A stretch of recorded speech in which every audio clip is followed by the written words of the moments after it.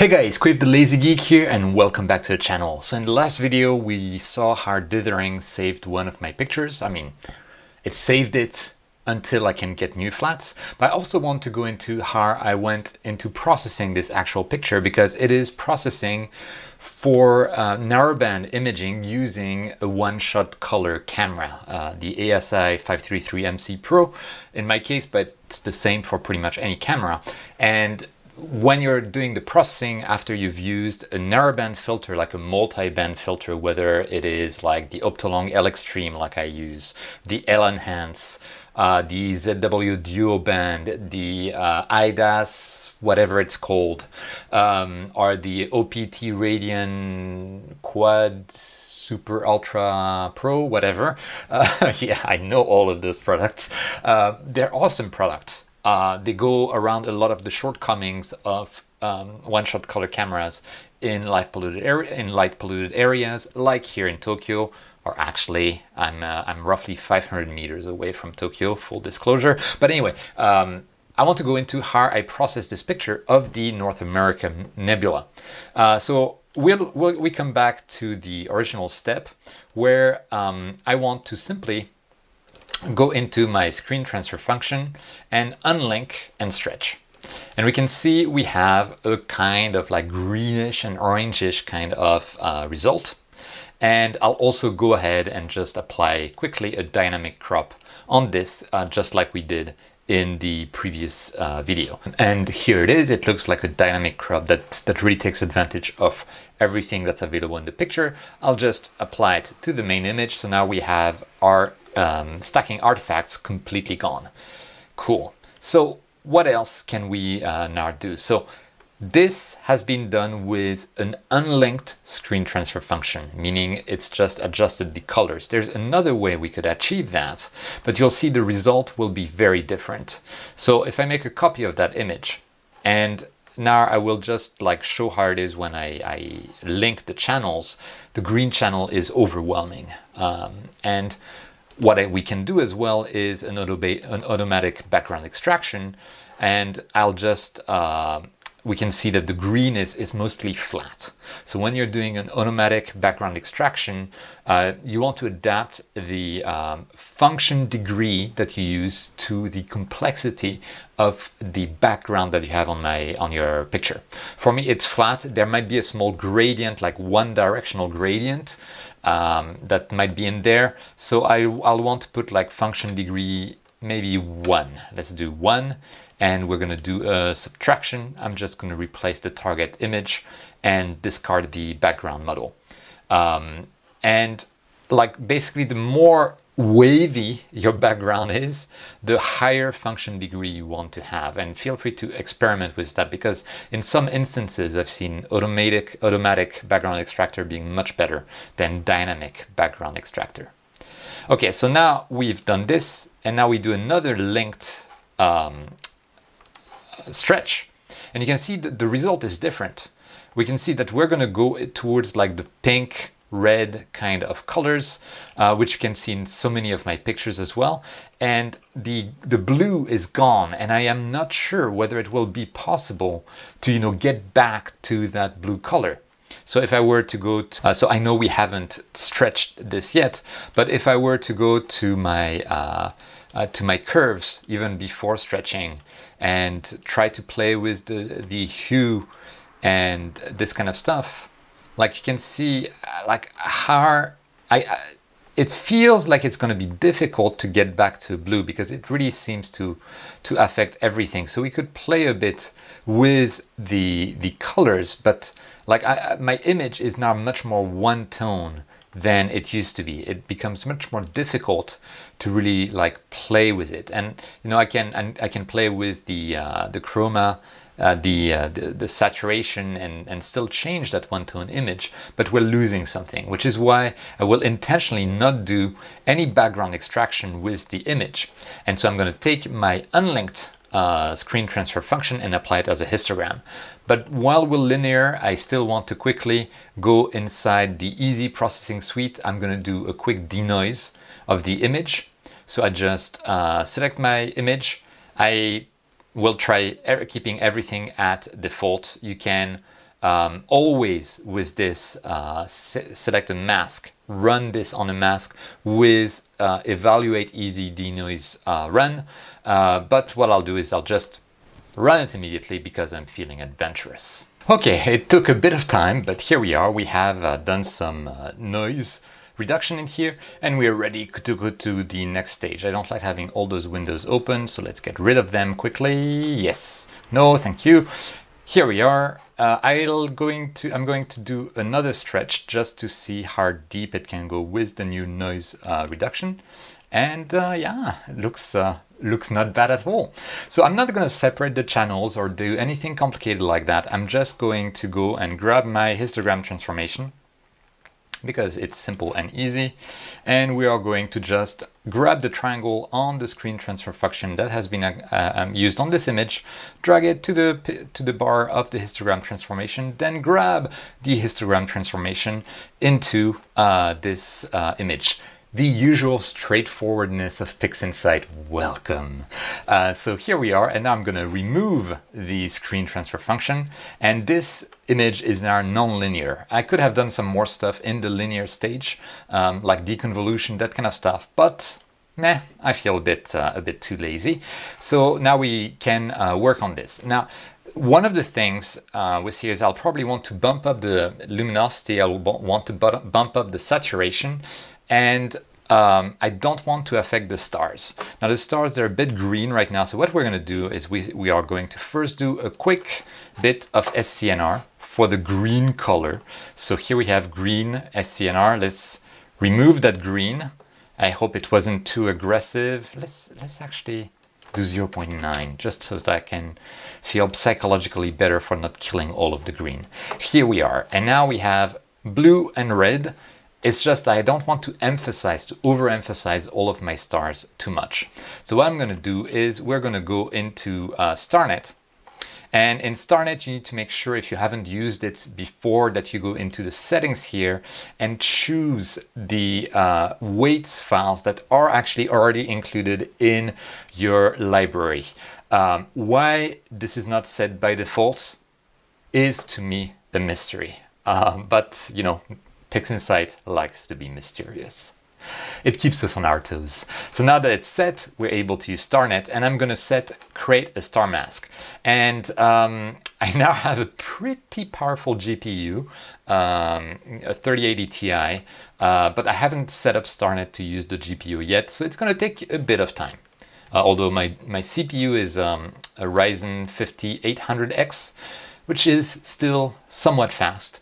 So let's wait until this is done. Okay, and here we are. And what's happened is that now I have the image without stars on the left, and I've also created a star mask that has the stars with their color still intact. So I'm just going to forget about this star mask for the time being.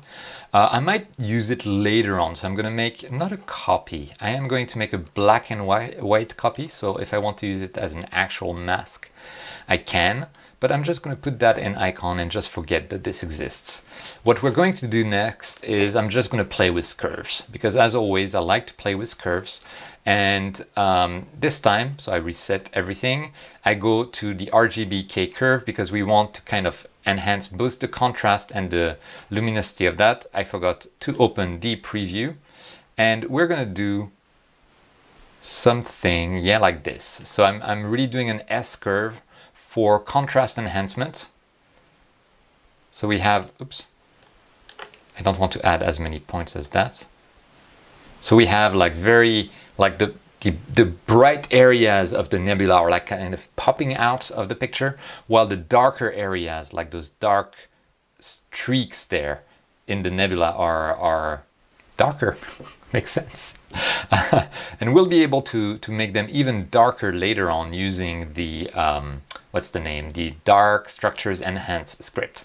So anyway, let's apply that for now, so that we have like a brighter, more contrasty image, which looks really nice like that. And now the next step really depends on how you like your images. Do you like them to pop out, or do you like them to be like, let's say, smoother, with fewer colors? So that really depends on what your next step will be in terms of playing with the color saturation. And before I play with the color saturation, first I am going to make a luminance copy of this. And I am going to do... No, I'm going to leave it like that and apply it by dragging and dropping here as a mask to the main image. We don't want everything to be red, so I am going to click here and say, don't show the mask. And now we're going to go inside our color saturation because I will want to enhance especially the red and the blue.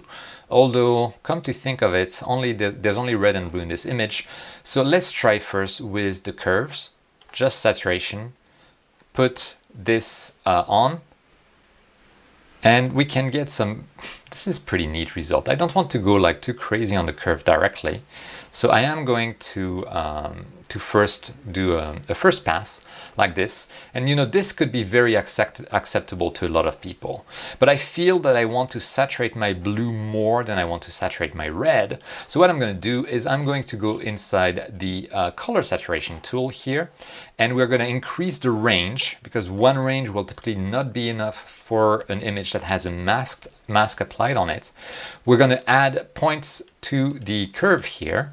And I want to see where my blue is. You can see my blue is exactly here. So what we're going to do a spike in the blue here. And I want to see where this orange thing here is. And it is exactly here. So let's do something like this. And make sure that we don't include too much of the color like that. And we put the orange less high than the blue. And even then, the orange seems to be a bit too emphasized. I really want to emphasize the blue mostly, rather than play too much with the orange. So with that, I'm doing exactly that. So we get a much better blue image, although you can see we're actually losing some details within the image. Some of the like kind of reddish here or orangish here gets lost a little bit, which, you know, it's kind of like a war between what you want to achieve. So it's kind of up to you. I feel like I'm probably doing too much saturation there, and I'm gonna keep it like that. I'm keeping all of my blue. It's quite punchy, but at the same time, those like dust lanes here are still on that image, which I find pretty neat. So I'm just going to apply that. And now we're really getting somewhere. Now the image is noisy. This is just a few hours in a Bortle 8, Bortle 9 zone. So it's obviously not great, but we're getting somewhere. So what we could do next is play with the local histogram equalization and keep it at a fairly low value and try to apply that directly to the image, see what we will get. And we can do a before, after. There's a slight increase in local contrast that I don't mind. And I don't want to go ham on this because it can be really like a bit too punchy for my tastes. And then I am going to remove my mask and we're going to go inside the scripts. We're going to go inside utilities and we're going to do dark structures enhance. I'm going to keep, maybe I don't want to increase too much the dark structures, but we're just going to try to apply that to the image and see what we get in the end. So the black is definitely darker and there is definitely more contrast than we have, and I don't think we went overboard with that. So it gives us a good idea of the lanes in there. I probably want to increase the overall luminosity of the image again. And yeah, let's do that. So I'm going to go inside the curves transformation, RGBK, and just increase, no.